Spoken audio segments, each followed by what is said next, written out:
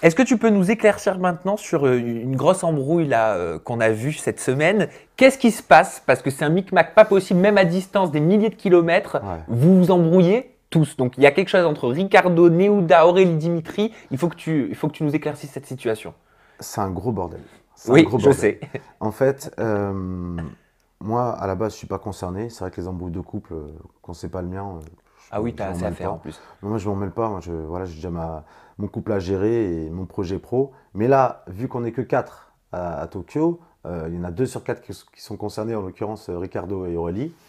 On a une super ambiance à Tokyo. Et là, ça vient un petit peu casser notre délire. Et c'est vrai que ça nous a un peu saoulés. Surtout qu'on ne communique pas par téléphone. Les appels vidéo, on en a fait un. Et là, c'est par message vidéo, par message interposé. Donc, c'est une vidéo qu'on lit et on répond par vidéo.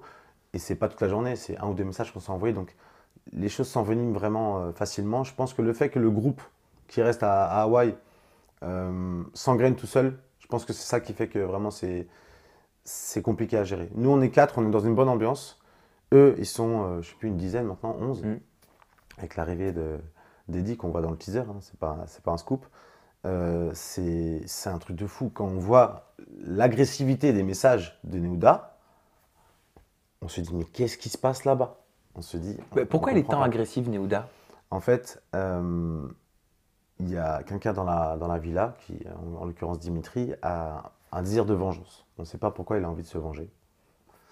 Je comprends pas bien. En tout cas, il veut se venger et il balance de fausses informations, ou on va dire des informations, parce qu'après, savoir si c'est vrai ou pas, Oui. on ne peut pas tout savoir.